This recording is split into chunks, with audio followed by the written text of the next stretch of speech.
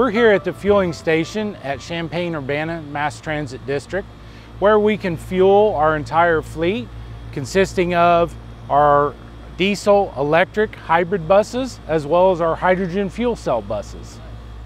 From the production station, the hydrogen is piped underground nearly 125 feet over to the fuel station. We have a chiller here that cools down the hydrogen and allows for rapid fueling at 380 bar. Our hydrogen buses are fueled in a similar manner to the rest of our fleet. We added hydrogen dispensers next to our diesel dispensers so that all of our returning fleet can be fueled in the same fuel station.